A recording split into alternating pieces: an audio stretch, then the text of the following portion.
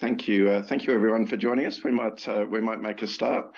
And I'd like to begin by acknowledging the traditional owners of the land that we're all joining from this afternoon. I'm normally on Wurundjeri country, but today I'm instead on the beautiful and unceded lands of the Kaurna people of the Adelaide Plains, and pay my respects to elders past, present and emerging. Encourage everyone just to pause for a moment and think about the traditional owners of the land that you're on today. Feel free to put that into the chat to introduce yourself to everybody as we get started. And we should also acknowledge from a First Nations perspective the level of digital exclusion that's experienced by First Nations communities. The latest Australian Digital Inclusion Index told us out of the 1,100 or so remote First Nations communities are some of the most digitally excluded in the country. And I think really worryingly that gap is continuing to expand. But thank you for joining us today for the final Australian Digital Inclusion Alliance meetup of the year on a really important topic, I think, on the devices divide and shoring up the hardware component of digital inclusion. My name is David Spriggs. I'm the CEO and the chair of the Australian Digital Inclusion Alliance, and I'm delighted today to be joined by three leaders in the field. So we'll be hearing today from Caroline McDade, the CEO of Workventures, from Jess Wilson, the CEO of Good Things Foundation Australia, and Kevin Teo, who's the Chief Strategy Officer at Kingfisher. And we'll get them to introduce their work in a moment, but a quick piece by way of introduction for each of them. So Caroline is a strategic and impact-focused executive with experience across the commercial, not-for-profit and social enterprise sectors. She became the CEO of Workventures mid-last year, leading Australia's first technology-based social enterprise. Incredible to think 43 years of social inclusion through the use of technology. And was delighted earlier this year they received an award at the Not-for-Profit Technology Awards. It was a Lifetime Service Award for Walter de Jong and Caroline's team, who's been at Workventures over 38 years, which is just absolutely incredible. So wonderful organisation, and thank you so much, Caroline, for joining us. We've got Jess Wilson with us. Jess is a seasoned social impact leader with experience spanning the public and not-for-profit sectors. Jess joined the Good Things Foundation when it launched in Australia in 2017 as their national director and became CEO in July of last year. And many of you would know Good Things Foundation Australia has just celebrated its 5th birthday, and I know a number of us were there as part of that. So wonderful to have you with us, Jess, and thank you so much for joining us. And we've got Kevin Teo, who's the Chief Strategy Officer at Kingfisher. Kingfisher is focused on creating a system that allows 100% of connected devices to be returned, repurposed and recycled with trust and reliability. They've recently partnered with Australian telco Belong, part of Telstra, to power the Second Life store, offering high quality, affordable, refurbished devices. And Kevin has a really strong background in both the corporate and the telco sector. So thank you, Kevin, for joining us today. A little bit of housekeeping. This session's being recorded and will be available after the event. Please make sure you're subscribed to our ADIA newsletter to receive a copy of that, and Caitlin will probably put a link to that in the chat. So if you're not already subscribed to our newsletter, please do so. We're going to start today by hearing from each of our panellists, and then we'll open it up for Q&A. But we'd love everybody to put your questions into the Q&A box as we go, and please put any comments into the chat as well. And if you're using the chat, just make sure you're sending your message to everyone, or the panellists and all of the attendees, rather than just an individual. But before we get started, just a little bit about the Australian Digital Inclusion Alliance for anybody who hasn't joined one of our meetups before. So the ADIA was established following the National Year of Digital Inclusion in 2016. founded initially by Info Exchange, Australia Post, Google and Telstra, but now a shared initiative with over 500 business, government, academic and community organisations, and really working together to accelerate the pace of digital inclusion. Back when we formed the Alliance, there was the discussion, should it be a digital inclusion roundtable? And we said, no, we want this to be action-oriented, and hence why it's the Digital Inclusion Alliance. Our vision is to build a digitally inclusive Australia where everyone is equipped to fully participate in society and the economy. And we've still got a lot of work to do. The latest Digital Inclusion Index that came out showed us that 17% of the Australian population is still highly excluded. And we know that the number of people without the skills and confidence is much larger than that again. So a massive challenge that we have.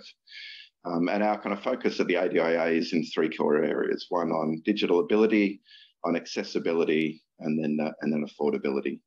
And that's probably a good segue into today's discussion on devices. And we know digital inclusion is really a multifaceted challenge, but access to appropriate and affordable devices is a really critical part of the digital inclusion puzzle. Even just how we define devices and what type of devices are appropriate is a big enough question by itself, and we'll get on to that today in the webinar. But we thought today, the purpose of today's session, really to gain an understanding of the landscape in terms of device reuse and looking at issues like refurbishment and redeploying through the organisations we're speaking to. And acknowledge that, you know, we're really fortunate to have three leading organisations on the webinar today, but I think all of us would say none of us have all of the answers. So would love to hear from you as well in the chat about initiatives that you're aware of. And please get in contact with us through the website digitalinclusion.org.au if you want to follow up with us afterwards.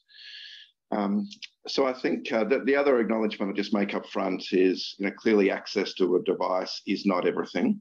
And as I said before, you know, our focus is also very much on ability and accessibility. But today's discussion around devices. So I think that's probably enough from me. But delighted to welcome our first speaker, to Caroline McDade, to talk about some of the wonderful work that WorkVentures is doing in this space. So over to you, Caroline. Thanks, David. And just acknowledging, I'm on Walla land right now. WorkVentures is actually based in Kamigo land, so acknowledging the First Nations people of those lands. So yeah, thanks, David. As you said, WorkVentures has been around for 43 years. And during those last 4 decades, as I'm sure you can imagine, we've seen many pivots in the way that we address barriers to social inclusion.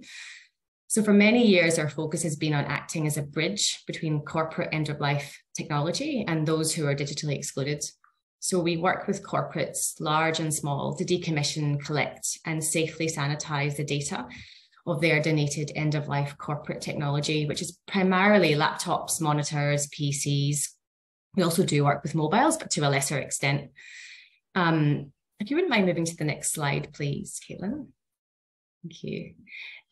So we've been doing this for some corporates such as Westpac for several decades, and have built up a reputation of trust.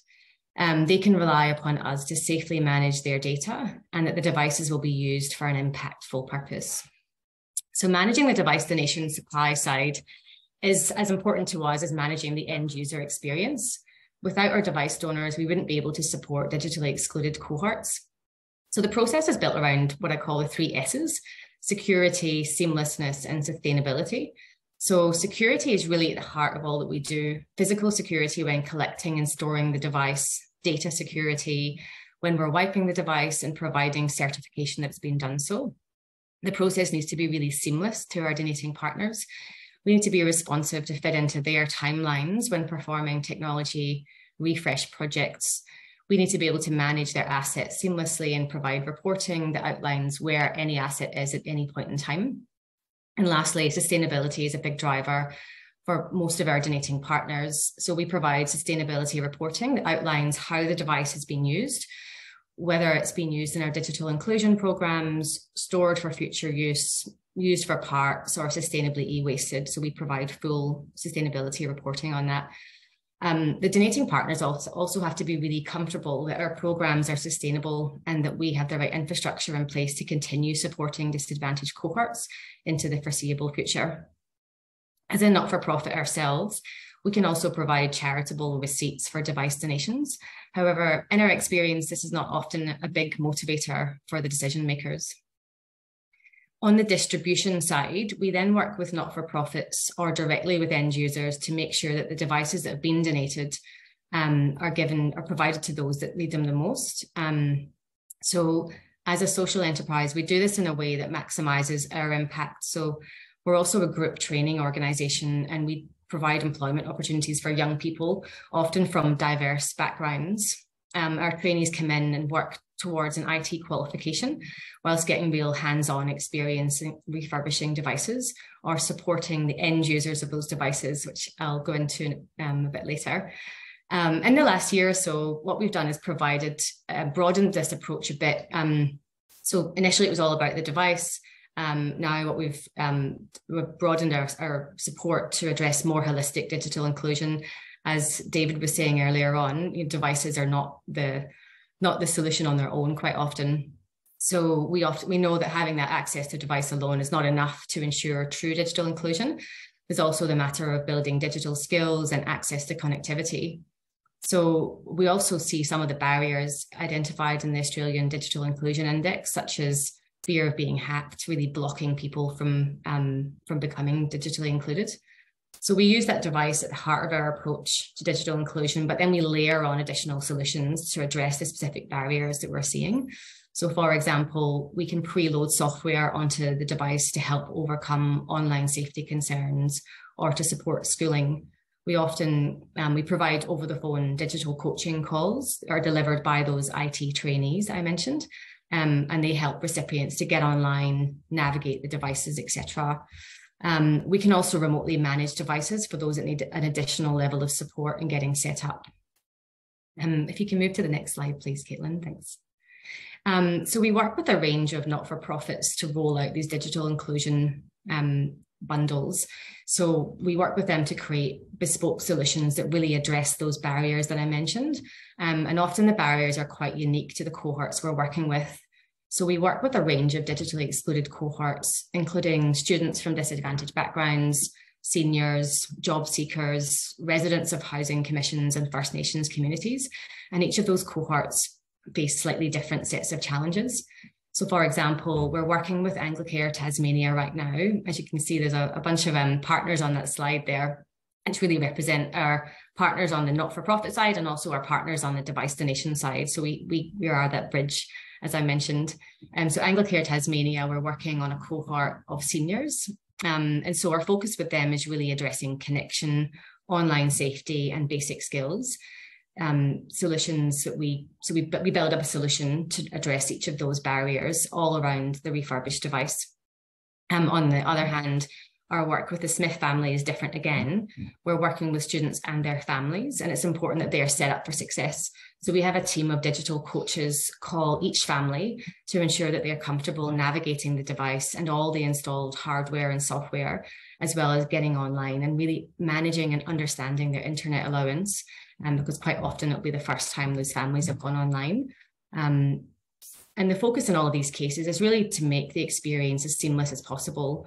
So we know that digital exclusion is often a symptom of broader disadvantage, and digital exclusion reinforces the disadvantage by preventing positive educational outcomes, preventing participation in the digital economy, or preventing community engagement. So by reducing the barriers to digital inclusion, we have a greater opportunity to reduce overall disadvantage. And to do this, we need to make digital inclusion easy, which is the focus of Work Ventures. So we communicate simply to the end users, we're empathetic, and we aim to reduce that fear and stigma. Thanks, David. Thank you so much, Caroline, for sharing those insights. And I love a few things. One is the fact that you're a true social enterprise in the work that you do, which I think is amazing, but which also incorporates, as you say, that GTO element of training.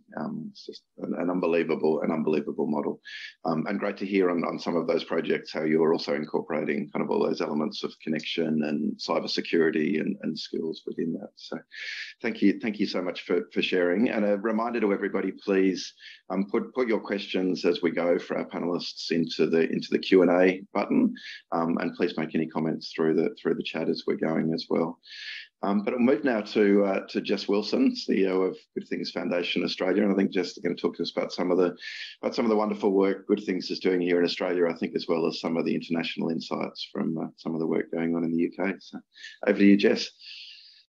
Thanks, David, and thanks, Caroline. It's great to be here today and to be part of this really, really important conversation, and from people from different parts of the system, I suppose. So I'm coming to you today from Gadigal country in the office, Good Things Foundation, and I'd like to pay my respects to elders, past, present, and emerging, and say, I think that although, David, there is a continued issue around the digital divide for our First Nations communities, there are also amazing people doing work in this space. So, having just been in Arrernte country a couple of weeks ago at the Indigenous Digital Leaders Forum, there are some amazing young leaders coming up that have great ideas about how to lead in this space. So I think, there's some hope there for sure. So yes, I'm from Good Things Foundation. A lot of you I've seen on the participant list. I've seen or know your names, so it's great to be amongst friends today. And I suppose you probably know a bit about Good Things Foundation. We've been in Australia here for 5 years, as David said, but we also came from the UK, and so our organisation, Good Things Foundation in the UK, turned 11 this week. So they have been doing this focus on fixing the digital divide for all of that time. If we can just shift to the next slide. Thanks, Caitlin. I mean, really, the focus of our work in Australia to date has been around building digital ability. So our focus has been around building confidence and skills, and we've done that through building and supporting a network of community organisations across the country. And I know some of them are on the line today.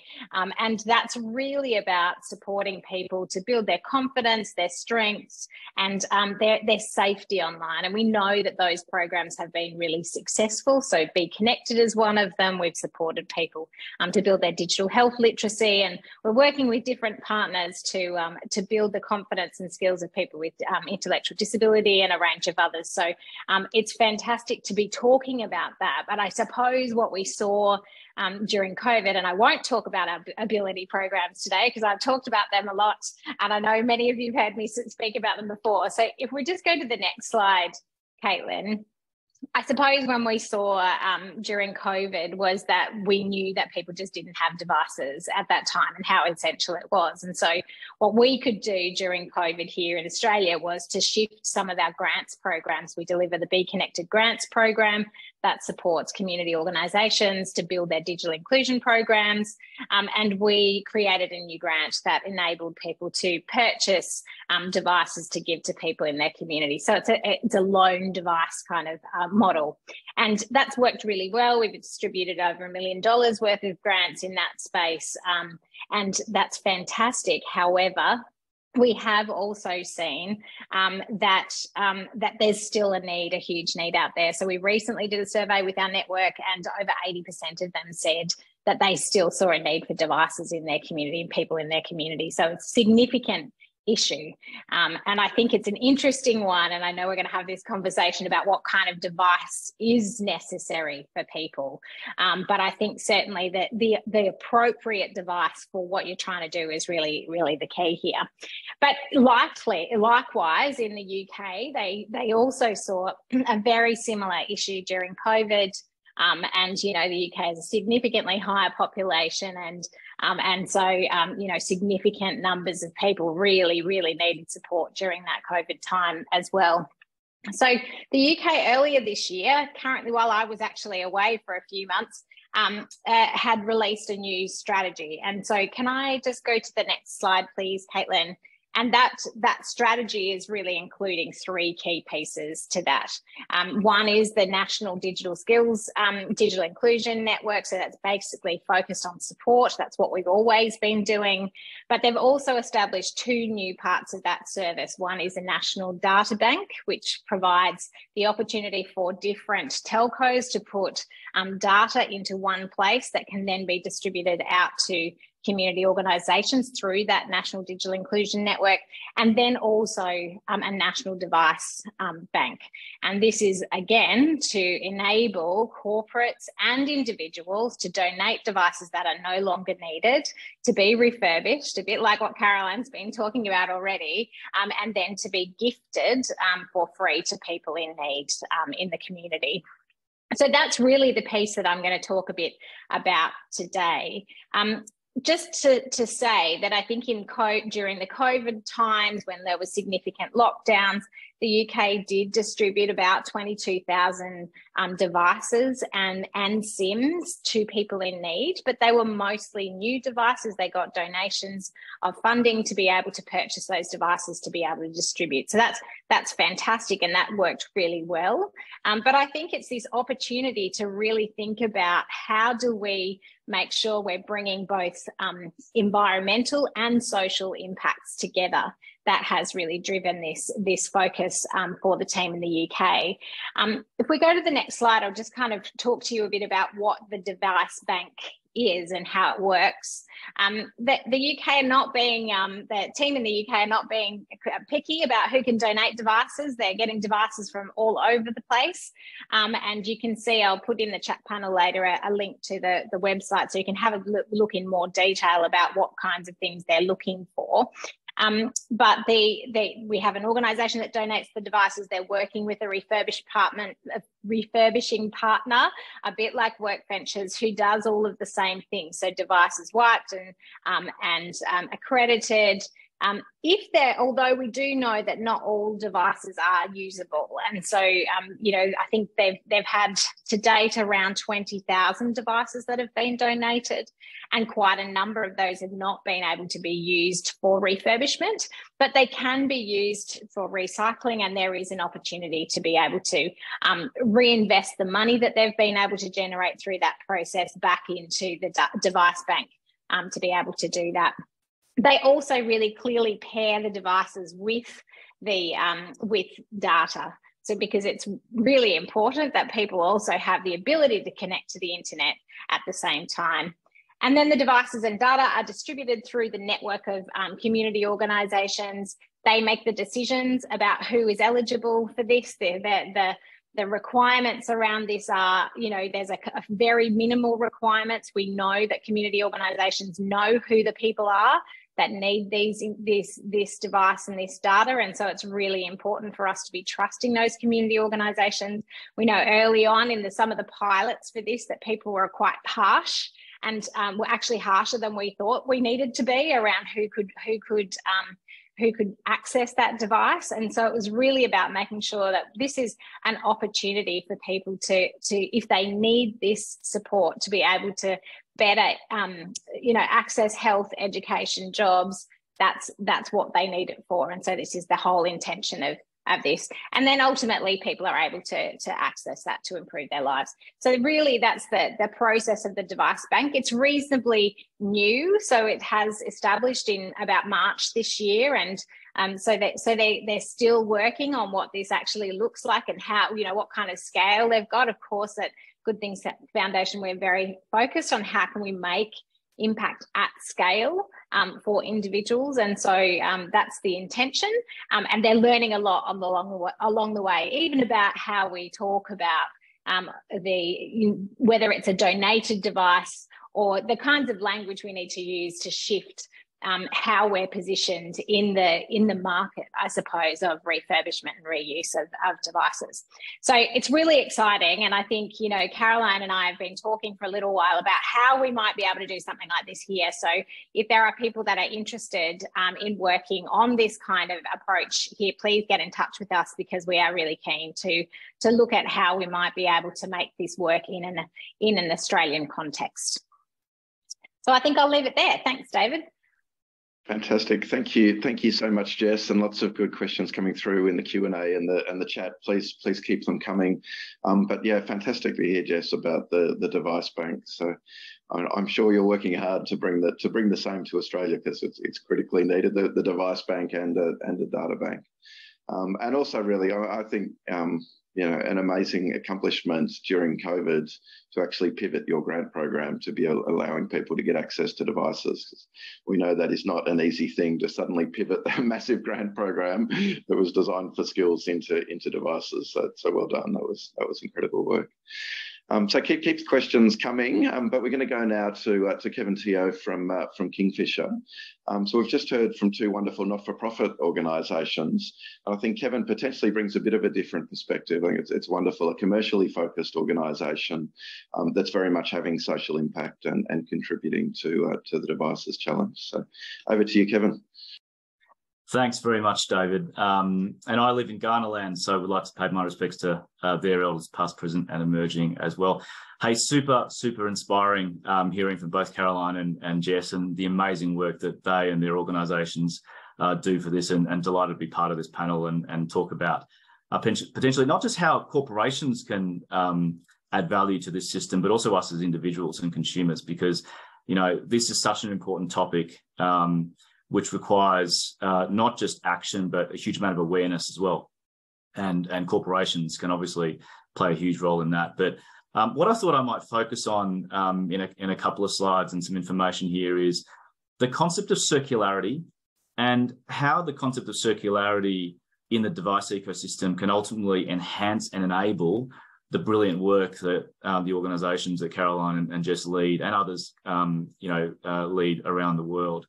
And I might start with the concept of circularity and what we at Kingfisher think about circularity and define it as. And in really simple terms, for mobile devices, for example, we think about it in the context of how often is the device not just used, but how often is it returned, refurbished, recycled, and then reused.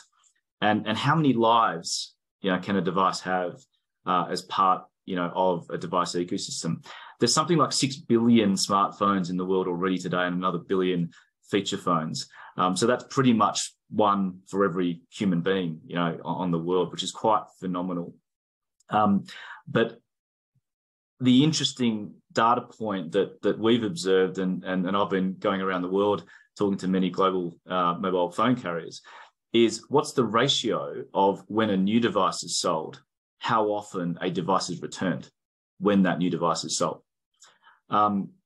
You may be surprised, but the incidence of that in particularly Western world countries is as low as 20 to 25%.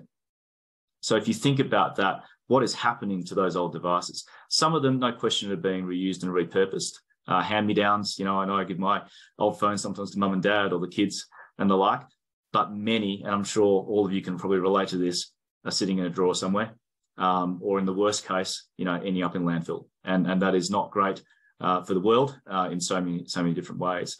So in terms of how we think about circularity, our ambition and our vision from a Kingfisher perspective, being the organisation I work with, is how do we get to one-to-one? How do we get to a world where, we've got that true circularity and those devices being used not just once, but twice, 3 times, 4 times? I'll quote a passage from a white paper that was just released by the GSMA, which is the global body representing mobile carriers around the world, where they talked actually about circular economy. And they said, extending the lifetime of all smartphones in the world by just 1 year has the potential to save up to 21.4 million tonnes of CO2 emissions annually. And to put that into context, that's equal to taking more than 4.7 million cars off the road. So we have a huge opportunity here from a sustainability perspective, and I think that's pretty obvious to everyone around how we can improve the planet. But I think maybe what's not mentioned as often is how the circular economy can actually enable and sustain accessibility as well and help close this digital divide. And so what you can see on the slide up here is this concept of how enterprises and corporates, not just Kingfisher, but mobile phone companies and the like, can find ways in which to leverage the ecosystem of secondhand devices in the market to create value for both customers, for carriers, but really importantly also deliver a greater number of devices into the ecosystem for accessibility. And so if we go to the next slide, what that essentially means, you can see here, is that it's more than just recycling. It is actually about greater extension of lifetime and reuse to the point where you're not just creating greater environmental benefits, but accessibility benefits as well. Now, one of the most important things here that we've identified talking to global carriers around the world is that it's not just about the intent and the great sort of moral benefits and great sort of, way in which we can leverage people's good spirit. You ultimately need to create disruption through amazing customer experiences. And so that's one of the things that we've been focusing on, and we've been focusing on working with different telecommunications companies around the world on, is how do you create a great value for consumers and an incentive for them to return devices whenever they're upgrading or buying a new one. And so trade-in programs, right, which create a really easy and seamless way for customers to get their device assessed and get a value for that, making that more aware. We have a program with Telstra and working with other carriers around the world as well, where we can help customers upgrade the devices, but when they do, have a big incentive to return the devices through that upgrade and a financial incentive to do that. And so through those types of customer experience benefits, you can drive this ecosystem. And so that's one of the things where I think when we think about where corporates can help, some of the greatest innovations come from customer experience innovation. And that's one of the things that we're so focused on. And if you go to the next slide, it means that ultimately we can create a win-win-win type scenario. We don't have to have people that lose, in this ecosystem when we're trying to create greater circularity. As you can see here, better for the environment, better for customers, and also better for mobile phone companies. Look, finally, the other way in which we can help from an accessibility perspective is obviously from an affordability point of view. And so if we go to the next slide, we've been working, as David said, with a company called Belong, which is a subsidiary of Telstra, led by an amazing former colleague of mine, Yana Katatko, who is doing some amazing things. The team is doing amazing things here from a sustainability perspective. And so we partnered with them to launch a Second Life device store, really the first significant one of scale in Australia, where really devices that might have otherwise would be out of reach for people from an affordability perspective, can be given to them and delivered to them at price points which are much more accessible, so that they can have the best technology for their needs without having to fork out literally thousands of dollars. So that's one way in which, from an awareness perspective, we can continue to build this ecosystem. So, David, I might leave it there.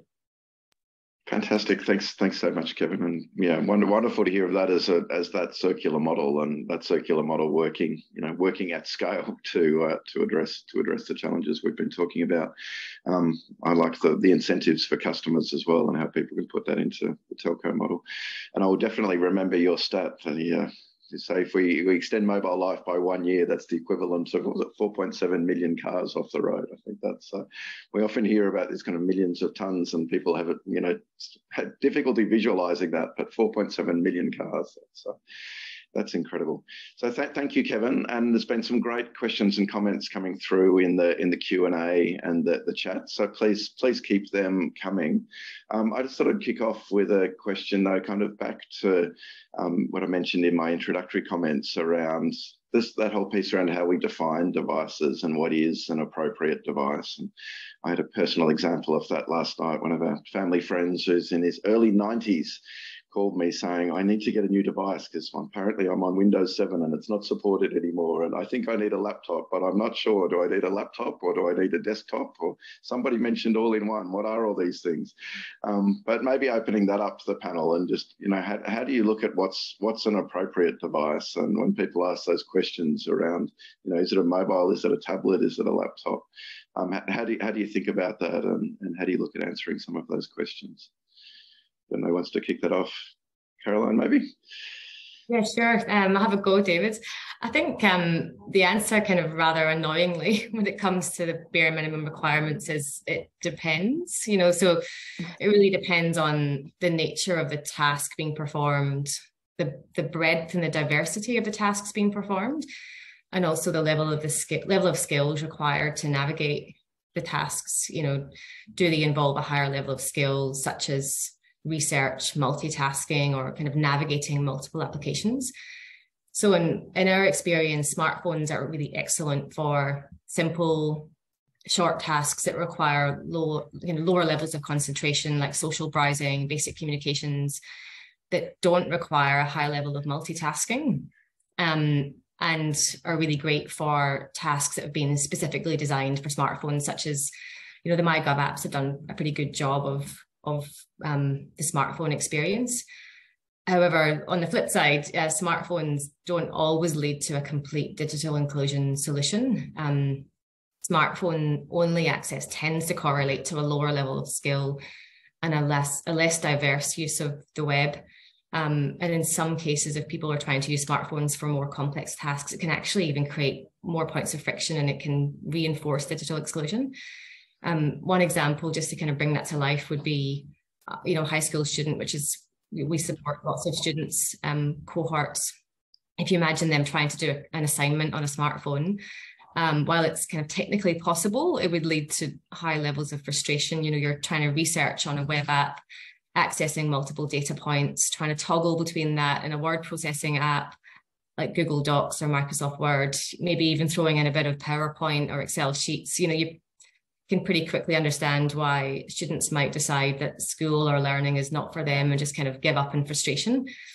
And I guess that example can kind of be extrapolated across other cohorts like job seekers, researching employers, writing a CV, preparing for an interview, and you can start to see the limitations of smartphones when it comes to some of these more complex examples. On the flip side, from what we've seen, access to non-mobile devices, such as tablets, laptops, and PCs, if it's done in a way that supports the basic needs, and it provides some training, digital skills, it really encourages exploration and discovery. And it actually then has a kind of positive reinforcement, and it allows the individual to develop a higher level of skills. But that said, in our experience, you still need a basic level of minimum requirements for it to be useful. So if it's too old or too slow, it tends, again, to be counterproductive. You get frustration, inevitably a decision that technology is not for me, and people kind of down tools and walk away. So in our experience, not to kind of get too, at the risk of getting too technical, we find a kind of 8 gigabit RAM is generally the lowest we'd go, and anything older than a 5th generation laptop, there's just a risk of software obsolescence that can create more security vulnerabilities and potentially put already vulnerable people at increased vulnerability. Fantastic. Thanks, Caroline. Jess, did you want to jump into? Yeah, look, I support everything that Caroline said. I think that one of the challenges that we have with mobile is actually as you were saying, that what you're trying to do with it, and that some of the systems that are created now are still not accessible using mobile phones. So, even though they may, some systems are mobile optimized, but the others are not. And so it makes it really difficult. So I think it's not just about, people's skill and the actual device. It's actually then about the systems that are created for people to access. So, I've just seen a comment in there about MyGov ID and people having to update. because of the MyGov ID. I mean, you actually, to have MyGov ID, you have to be logging in on a computer and have another device. So that kind of two-factor authentication piece. So it's the systems that are being created, although you can use mobile devices, they're not really, they're not always set up in that way to date. So I think it's not just about personal responsibility always. It's actually about how those systems are designed for people to access. Yes, I've just seen the NDIS portal. Exactly. It is a huge challenge for people. And I mean, I did see someone at one of our Get Online Week events, you know, an older gentleman who was, you know, had a smartphone-ish, and, you know, but the screen was like this big, and he was trying to access the Be Connected website. And even though that's mobile optimized, that device just wasn't possible for him to access that kind of learning. So. Yeah, fantastic. Thanks, Jess. And as you both said, kind of fitness for purpose, but then working through that whole challenge. There's other questions kind of coming through on device quality as well. And I don't know, Kevin, whether you want to start with that, but certainly Caroline and Jess, please jump in as well. But kind of people thinking about, well, if it's this second-hand device, you know, is it going to have the capacity? What's the battery going to be like? Is it going to look broken? You know, the security, all of those sorts of elements, and how you address those. I think it's a great question. And, you know, I think Caroline mentioned, right, there's risk. I think if you deliver devices that aren't fit for purpose to the people that, you know, need them, it's going to actually increase the challenge because people won't be able to use them in the right way, or not going to be able to get what they need out of it. And obviously security is such a big issue right now. There's no question about that. People's fear factor on that is high, and rightly so. I think what it means is that having reputable organisations, including sort of corporations, you know, contributing to, donating time and effort to helping in terms of things like security, data wiping, and doing it, you know, to the highest levels that they would do for corporations when providing those services is really, really important. I think, you know, another factor is the higher end and the more recent devices are naturally going to have more features and functionality that allow for, you know, better security, better protection, and better usage of those types of systems that Jess talked about. And so part of the challenge, I think, from a supply perspective is how do you get those more recent devices back from people to the extent that you can, because there's probably a lot of, you know, third, fourth, fifth generation devices floating around in people's drawers and the like, but they're not necessarily as user-friendly and able to do the things that, you know, people need them to do. And so part of the challenge, I think, for us all is in some ways, how do you get the more recent generation devices back, refurbished in such a way that, you know, they can be used, because things like at least 80% battery life, which is something we test for whenever we talk about and deliver second life devices, is really important, because, you know, it's just not going to work otherwise. Yeah, absolutely. That's what Michael was saying in the chat there. And how do we get all those devices out of people's bottom drawers? I know. I think one of the things, though, I think that there's a whole lot of barriers around that for individuals. So, you know, for people, it might be because, you know, you think you might give it to your dad or to your cousin or to whoever, you know, or because you think maybe you might use it again, or because you're not sure how to get rid of the photos that are still on it. You're still storing them there, you know, all of those different things that kind of get in the way of individuals donating things. And so I think actually what we're trying to understand more of is how often do actually corporate organizations that are more likely to distribute those kind of you know, reuse or get rid of their old devices every couple of years. Like, you know, they're still the newer devices that we could continue to use. So I think, how do we actually find out what's the scale of that? What's the information about how often people do that, and how we might actually get those larger corporates and government organisations to be able to donate devices so that they are newer, so that they are able to be reused and have a longer life. So I think that's a significant challenge. And I know there's a whole lot of barriers around that as well. I know Caroline knows that very well. So, but I think that's definitely, you know, a focus, because individuals, there's a whole lot of barriers, but even though that would be wonderful, but I think that, you know, if we really want to make a difference at scale, it's how do we get into those large organisations? Yeah, and Caroline, do you want to pick that up as well on device quality? I've seen the way your teams work in.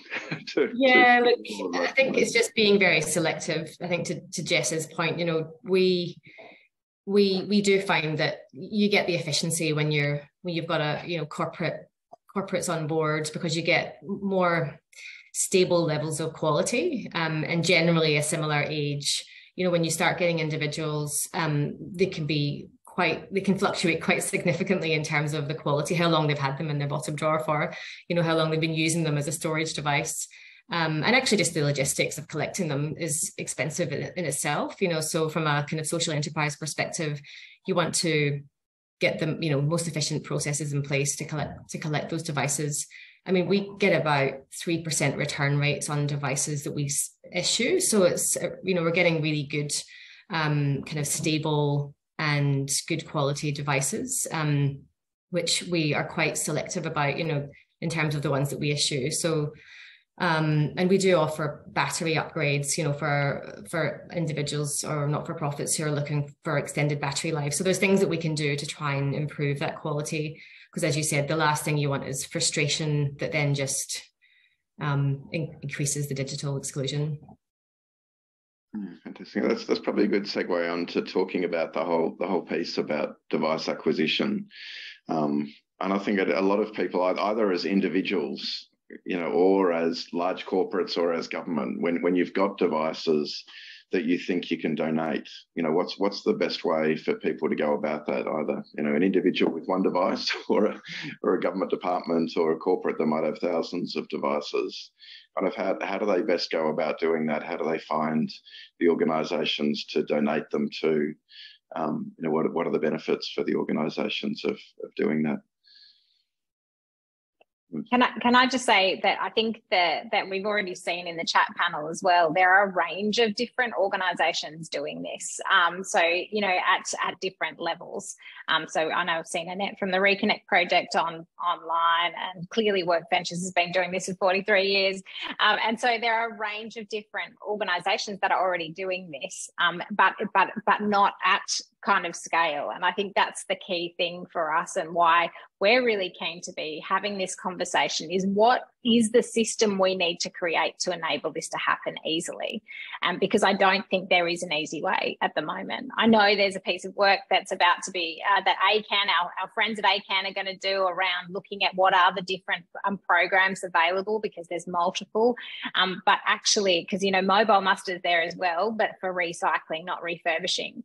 So I think there's definitely opportunities, but it's going to take all of us. And I think that's what we're really interested in, is looking at how might we create a national model that it enables it for to make it easy for both corporates and large organisations to donate, and to get those devices to people in need as quickly as possible and as cost efficiently as possible. And we know, that there's a few organisations like Give It and Good 360 have been doing some work around this as well. So, there's multiple, all of us are seeing the need. And I think it's really important that we actually start to think about how do we work together to make this a really sustainable approach, and to make sure that we actually get that, the impact that we're all looking for, which is to make sure that we're fixing the digital divide.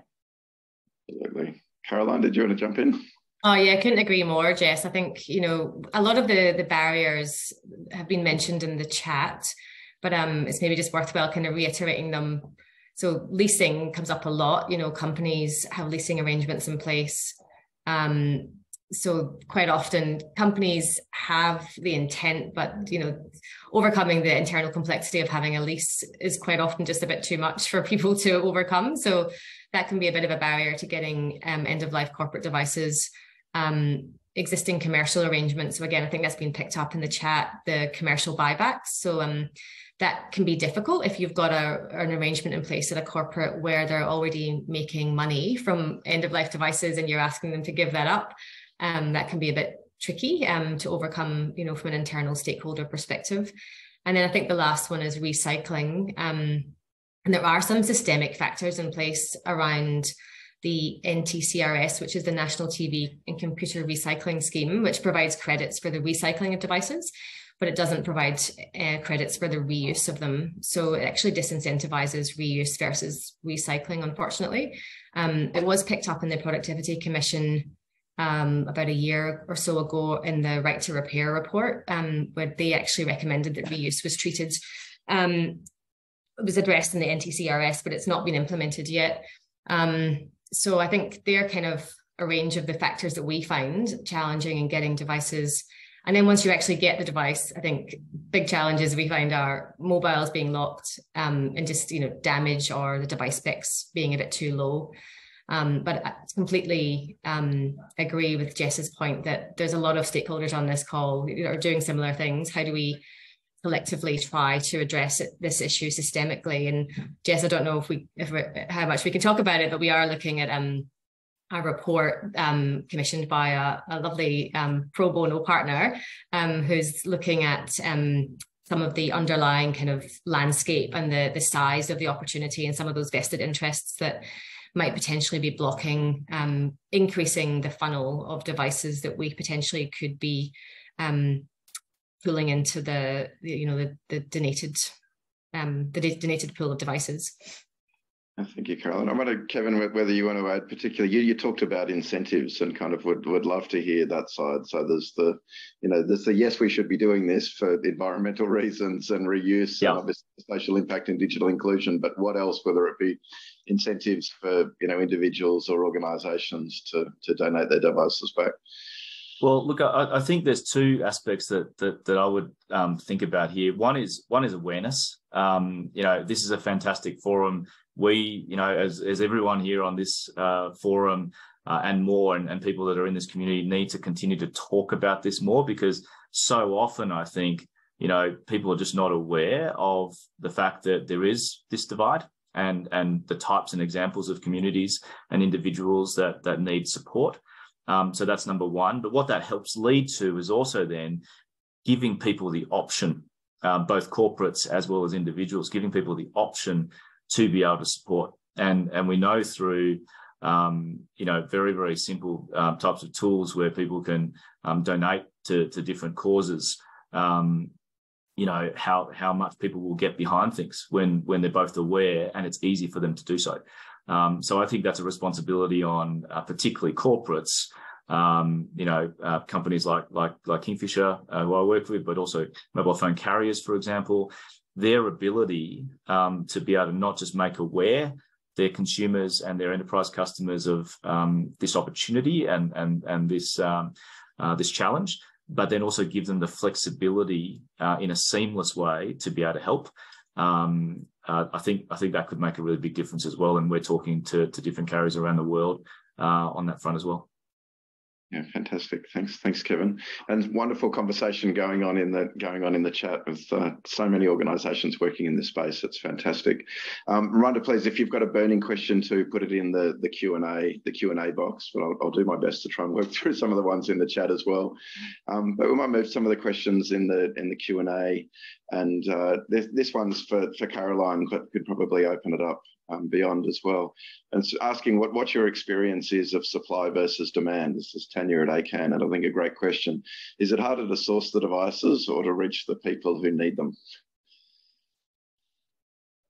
Thanks, David.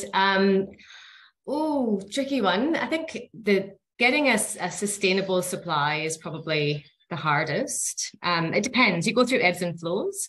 And right now we've been quite lucky. We've got a really supportive partner I mentioned already in the form of Westpac, and they have been really fantastic in providing us with device donations. So that's been quite a sustainable supply of devices for some time. I think, so I would say that getting that security of supply is the biggest issue.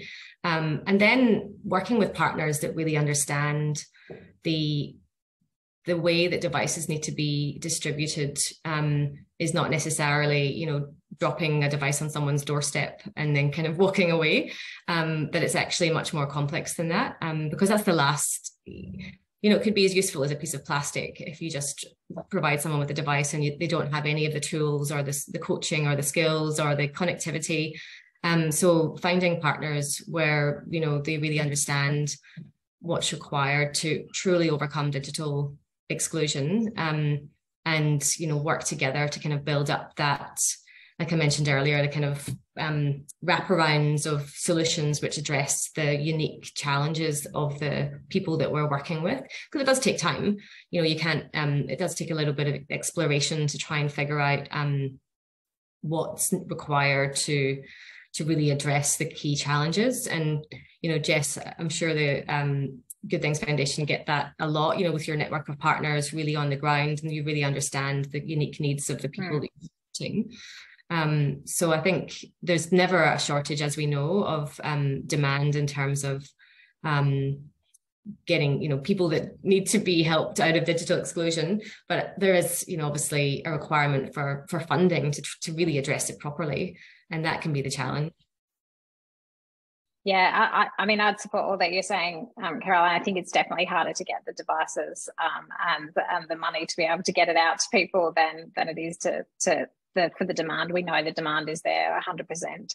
And I do think that it is about how do we combine all of the areas that we know are important around digital exclusion and address all of those at once, because unless we are able to give people a device with some affordable data and the skills and support, you know, support to build their skills and confidence, then that's the challenge, right? And I think that's what you know, we certainly saw through the Be Connected grants, is that it needed to be not just you purchase a device and give it to somebody, but actually how you support them to learn how to use it, and then support them on that journey to make sure that they're actually connecting with people and that they're building on those skills. So it's not just a kind of a here's how to use the device. It's actually, well, what do you want to do, actually? Because that's why we're talking about digital inclusion. It's actually so that people are fully included in the community and in the society, right? So that's the ultimate outcome.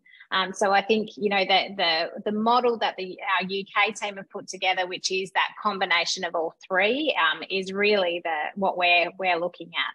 As well. How do you make sure? And then people can choose what they need, you know, because as you say, some people just can't afford a device, but actually the skills come really quickly, you know, so they may not need that support. Whereas other people, you know, you give them an iPad and it takes a significant amount of time to actually work out how to use it, and multiple times of repeating how to do these things. So I think it's an individual situation, but if we're able to provide the three, I think that's the best option.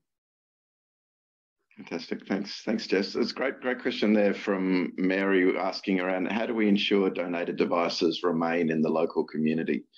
And I don't know if you want to pick that up one up first, Kevin, but kind of people thinking about, you know, are these devices going to go offshore? How do we keep them within the communities that these devices have been given? I don't know if you've got comments, Kevin, and then happy to open it up.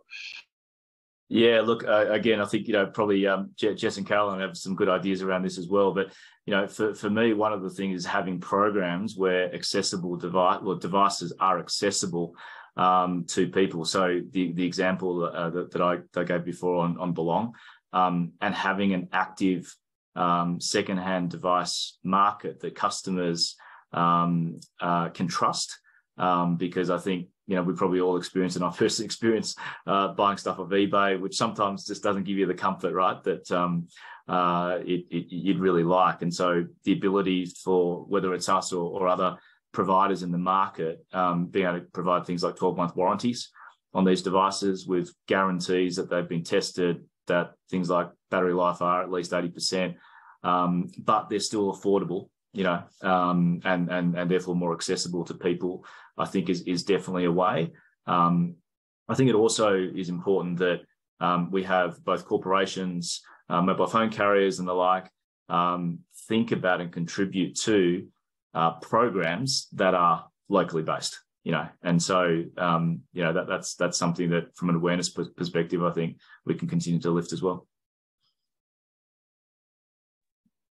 Yeah, I think so just as an experience from the UK again around the donation of devices to people in need, because I'm not sure quite which part of which kind of direction the question's from, but certainly the experience there was concern from people who are donating about whether these devices would then just be unsold or given away, or, you know, that kind of thing. And actually they really haven't seen that. They may have seen one of those devices trying to be resold, over 22,000 of them. So I just don't think that actually, this is filling a need that people actually need the device. So it's for individuals that need this to be able to participate in the community. So I think that is that actually it's not turned out to be a challenge at all for people. Did you want to add to that one, Caroline? Only to say that I guess we address it by working with accredited not-for-profits, because they really understand the specific needs of the people that are being supported. You know, it's difficult to have that in-depth knowledge of those specific needs unless you're working with a community organisation or a not-for-profit that is kind of got that in-depth knowledge. Otherwise, you might be potentially throwing too much, as Jess said. You know, it could be someone that actually has digital skills and doesn't really need, all they need is a device, or you know, the reverse, which is you're giving them too little. So it really, the best, in our experience, the best way to address that is by working with the partners who really know the specific needs of the people that are being supported. And I'm trying to think if we've got any outside of, I don't think there's any that we work with that are based outside of Australia currently anyway. They're all Australian based. Right. And you might want to pick up, Caroline, there's been quite a lot of discussion in the chat around providing opportunities for people in refurbishment. So whether that's young people, whether it's people struggling to get into the workforce, whether that's people with disabilities, whether you want to talk to some of your experience there. Yeah, like we've long used it as a training ground. So we take on IT normally young, but not always, people that are doing IT traineeships. And generally our trainees come from quite diverse cohorts.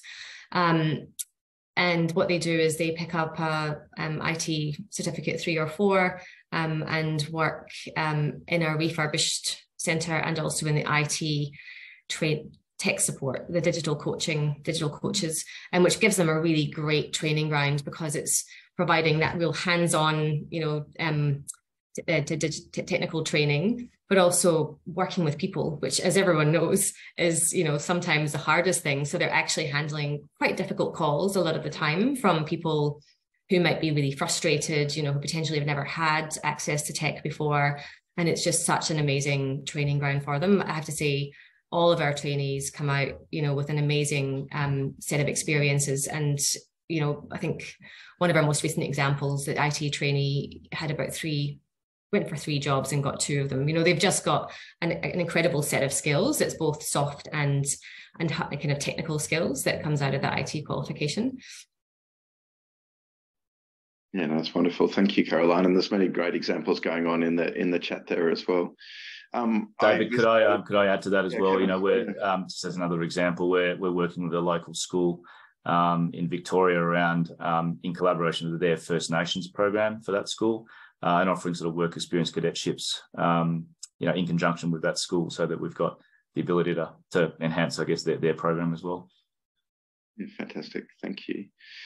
This one might be for Jess, but happy to open it up. I loved this one. This was way earlier in the chat stream, but I just thought a really great comments and questions. So this was saying, I work for a men's shed where many of the members express fear and hatred of digital.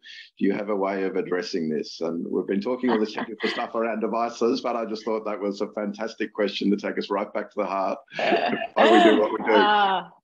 Absolutely. Oh, look, I mean, we have a number of men's sheds in our network, and so I have heard this a number of times, and also been on radio talking to people and had chat. Talkback radio is the place to find out where people just do not want to be on tech. So I think, I mean, what we always talk about in terms of building people's confidence and interest in being online is actually about finding what is the thing that they're interested in life.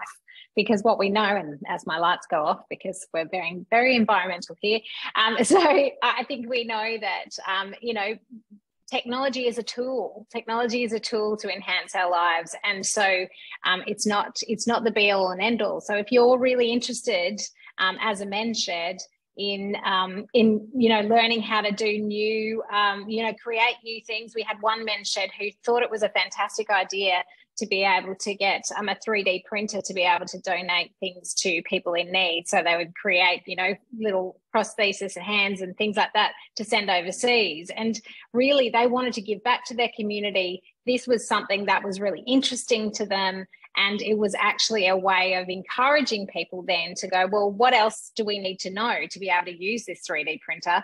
Oh, okay, so maybe we need to start at the start. So what is actually a computer? How do you access that? What's an email address? So I think it's really about what's exciting for people in their lives. And if you can find that one thing, we often talk about it as a hook, finding that one thing that people really love to do and saying, well, this is what you can do by doing with that online.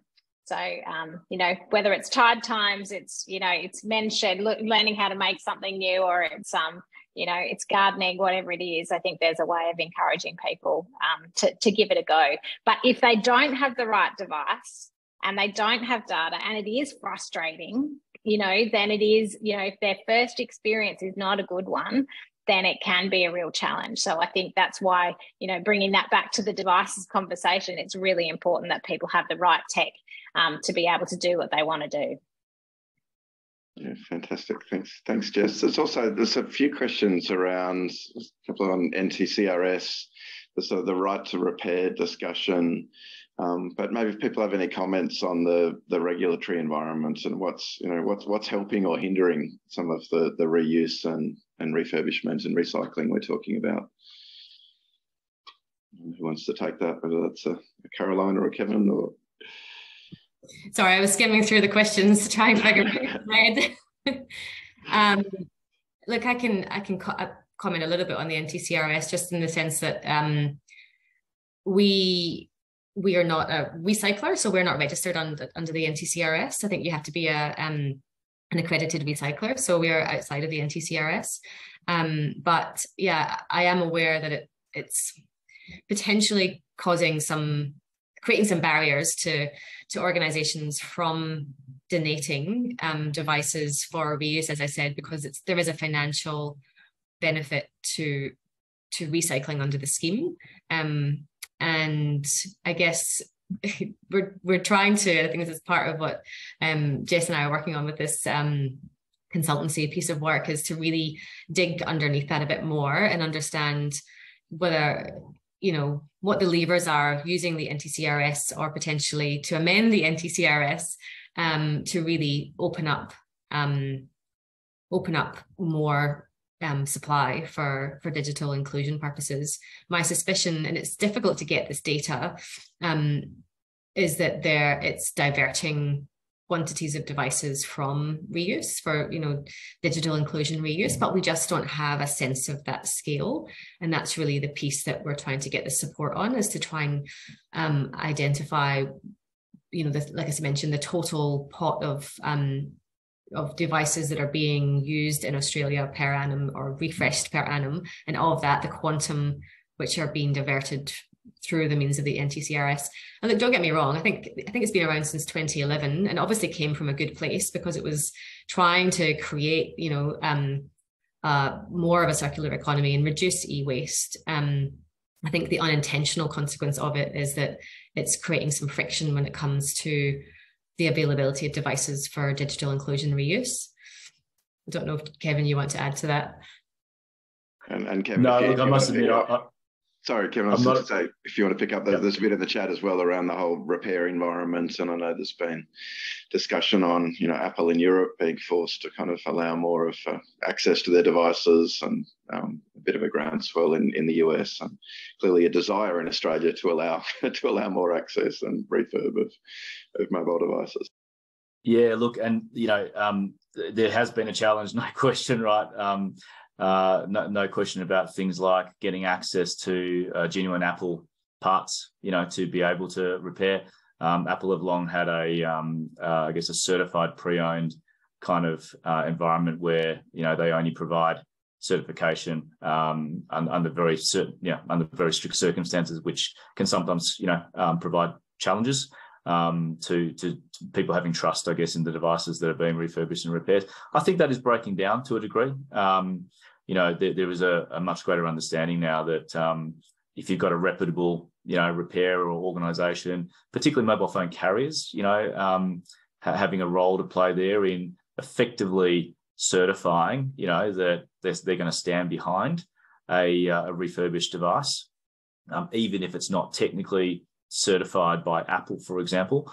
That can play a big role. And so how carriers get involved in that ecosystem, whether themselves or with reputable partners who are prepared to do it properly and can get audited and provide warranties, that's the kind of thing that can potentially help significantly as well overcome some of those barriers. But absolutely, regulatory environment and regulators can play a role. Another example, I guess, is in Australia, we've got a very fragmented secondhand dealer's license framework, which many of you know about.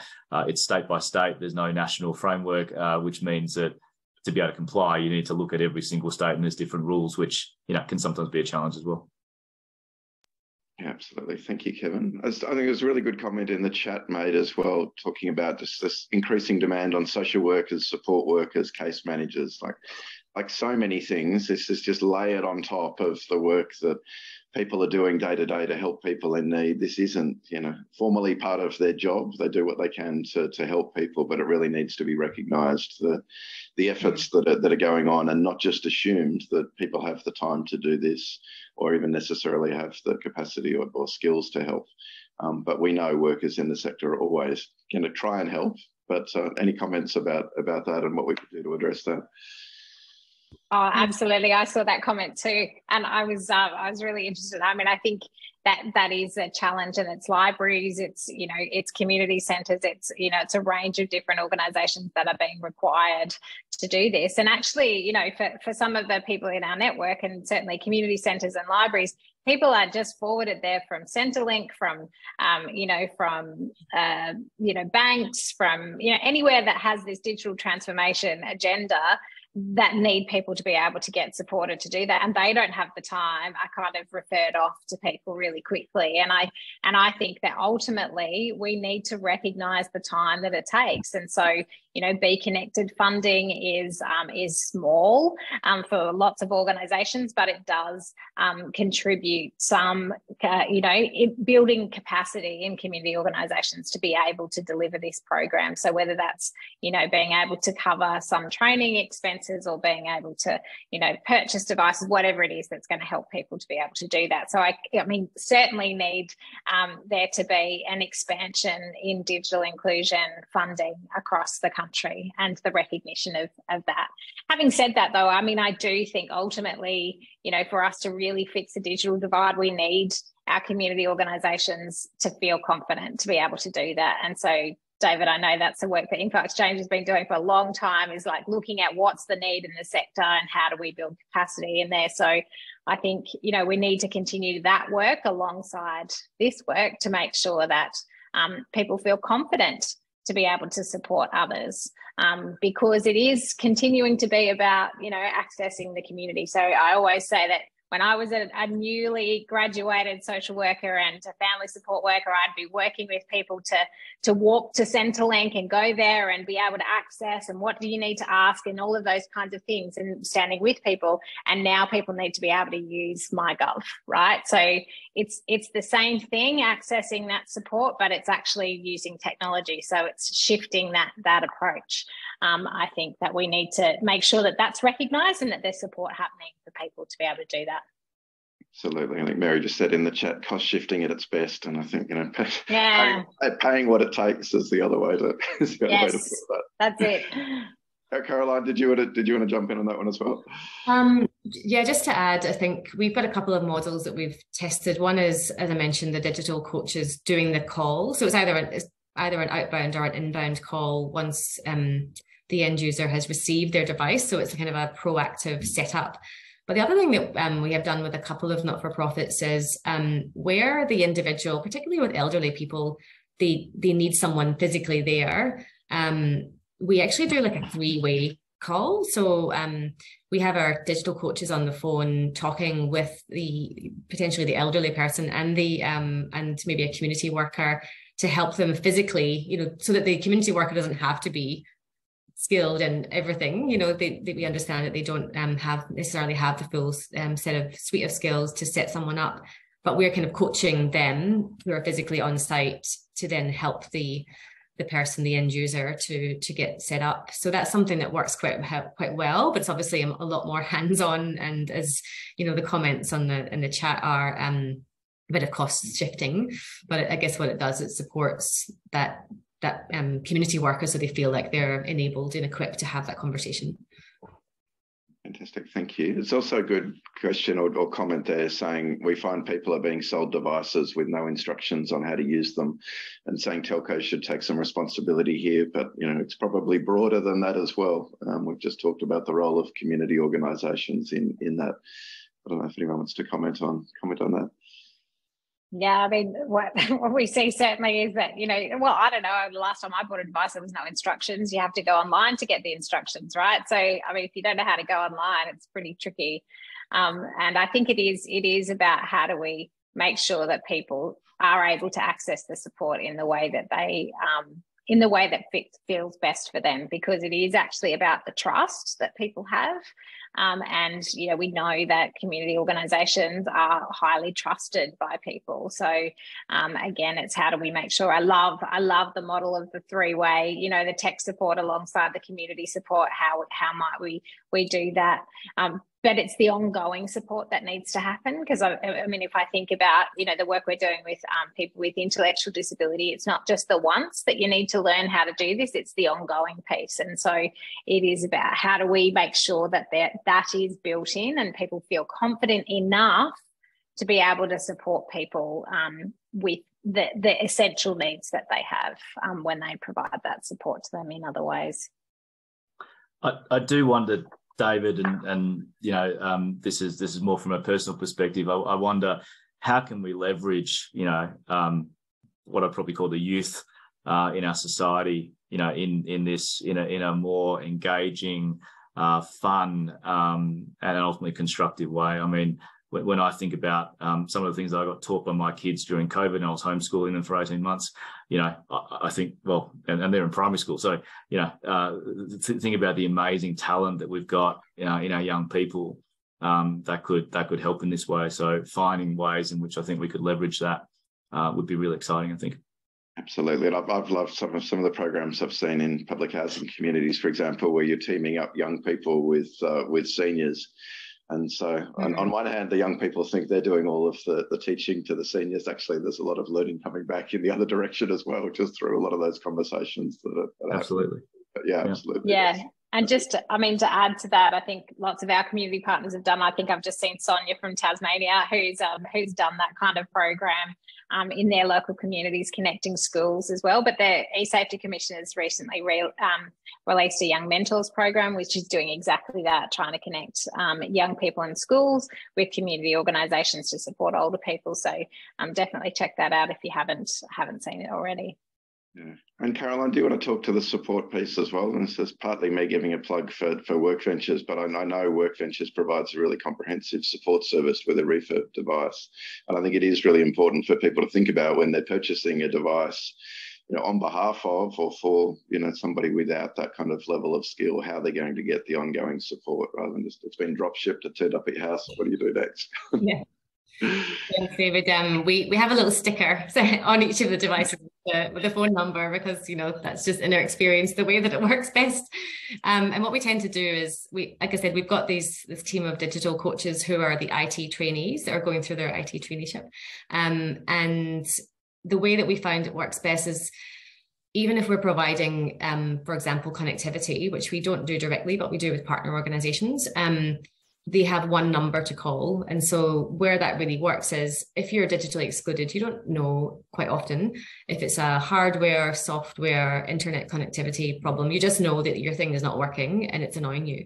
So we give them one phone number to call, which then our digital coaches will triage, because they'll identify as this hardware, software, internet, and in the back end, if it's internet, we resolve that problem, as opposed to them having to then, pass them over to a telco to try and resolve it. We will do that and triage it so that it's one throat to choke, essentially, with everything that's digital inclusion related. And that approach has been working quite well for the last kind of 12 months or so. Yeah, fantastic. And just while you're there, Kevin's just helped kind of prompt on a question from Anna around circular economy for fixed devices rather than just mobile devices. And I know that's something you've done a lot of thinking about as well, Caroline. Sorry, I'm just looking at that question. So around the circular economy, and Kevin talked about that in the mobile context, but what that looks like in the in the desktops and fixed devices and laptops. Yeah, absolutely. So I think everything that as in fixed phone devices. Is that what you're? Fixed. I think sort of modems, routers. Those sorts of devices, because I know certainly I haven't done much work in that space. We've focused mainly on mobility, and I think often there is a big focus on mobility given the secondhand market that's available, and mobile seems to come first to mind, I guess, when people are thinking about digital devices. But I'm actually personally interested in this question as well, in terms of is there an important economy there, if you like, for fixed devices, routers, modems, as well, or is the focus mostly on mobiles in terms of what demand's out there? That's really interesting. Yeah. So, Caroline, it's something that we're on the lookout for. So if there's anyone that does have access to modem devices that are kind of worthy of refurbishment, we have been looking. It's kind of something that's relatively new to us. But so far I've had small quantities, but nothing kind of continuous. And I think modems are more difficult to get hold of because people tend and not provide them back to the telcos, because we have had some conversations about telcos and whether they get the modems back themselves, and most of them said no. So it's trying to find that source of supply, really. I don't know. And I wonder whether, sorry, David, I wonder whether hotspots, so mobile Wi-Fi hotspots, potentially as good, if not sometimes better, an opportunity for people, because they may not have the ability to get a fixed line depending on their circumstance. The Wi-Fi devices, that's kind of, in our experience, you're right, Kevin, with the types of cohorts that we're working with, and sometimes they're moving around a bit more, but the mobile connectivity is more useful. And so we have been using Wi-Fi devices. Again, the challenge is that sometimes they are network locked. So there's quite a lot of complexities with, if you get a bunch of devices which are network locked, they may not be that useful if they are not aligned to the network that we are working with. So complexity. Yeah, and I know I was just going to make the comment. I know Andy Whelan, who's on our governance and strategy committee for the ADIA, who leads Start Broadband. He's highlighted this as a massive issue in when he's providing donated internet connections and reduced cost internet connections to members of the community. It's the router that becomes the single biggest cost, and really difficult to provision up front. Jess, did you want to jump in? I was just going to say, I think that the experience of the team in the UK around the use of modems is people are donating them, but they're not being refurbished. So they're actually being then used for recycling purposes, and the funding from that is then reinvested into the refurbishment of devices then to go out. So it's not, because they're using the mobile data rather than the fixed line, definitely. So it's still part of the system, but not as, they're being redistributed. Fantastic. And I think just acknowledging there's some more comments on the router space in the chat as well. There's also been a lot of discussion in the chat on kind of access to data, and that's probably a whole discussion for another day. But thank you to Alison from Optus, who very generously provided her email address in the chat, and you might be getting many, many emails, Alison, on the Donate Your Data program that Optus is running. It's a fantastic program. But just wondering whether there's any quick comments from the panelists on thinking about data in the context of devices and how to solve that challenge.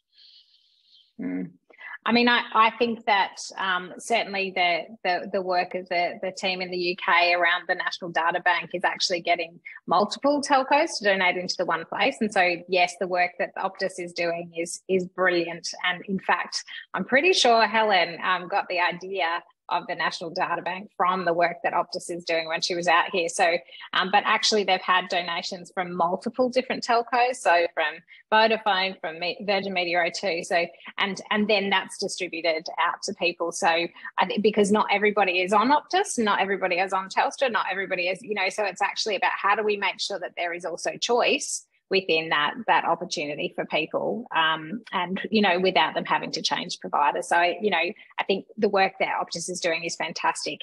And what else can we do to make sure that it's broader than that? And again, it's that kind of systems approach, so that we know that community organisations don't have to then go to know where to go to be able to navigate the system about getting that kind of donated data. Because that's the difficult thing for small community organisations that are part of our network. They don't have the time or capacity to be going and navigating that as much as they would really love to.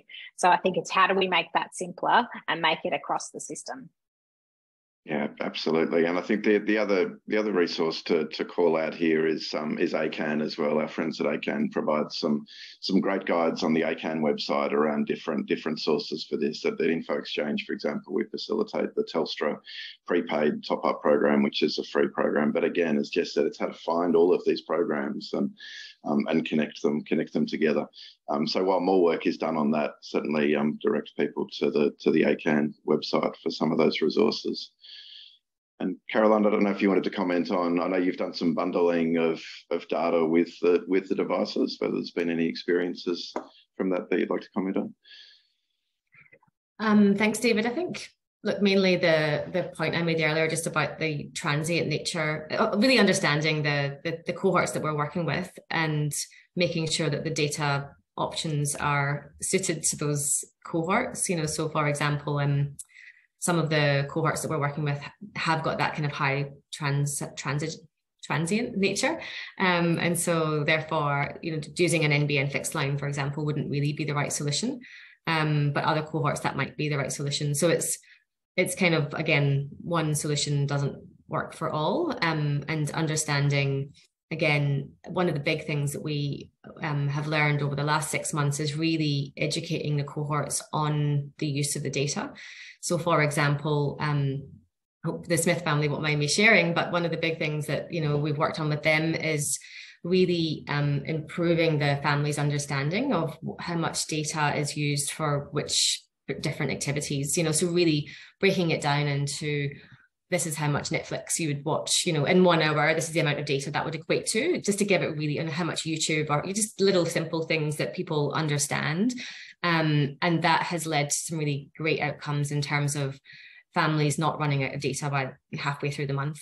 And, including that in the packages that we send out. So we have a little education leaflet that actually gives that information around what data equates to. And when we do those setup calls, that is part of the call. It's really that educational piece around what is data used for, when can you expect it to be consumed the most. If you go HD or 4K, you're not going to have very much left very quickly.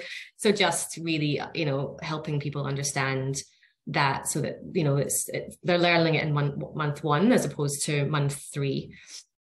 Fantastic. Thanks, Caroline. We're almost at time. Kevin, I don't know if you want to jump in. I imagine the work you're doing through the Second Life programs, for example, with telcos, it's very much connected with data, is it? Is that what you see?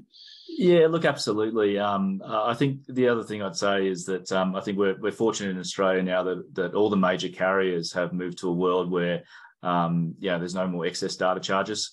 That's a really positive thing for the community at large, and a good thing for the industry from a customer experience perspective. So at a minimum, there's that guarantee, I think. But I think Caroline's point's spot on in terms of educating, users, particularly in these communities, as to what data usage, is going to be driven by what types of applications and activity, so that they can manage, their activity in the most optimal way.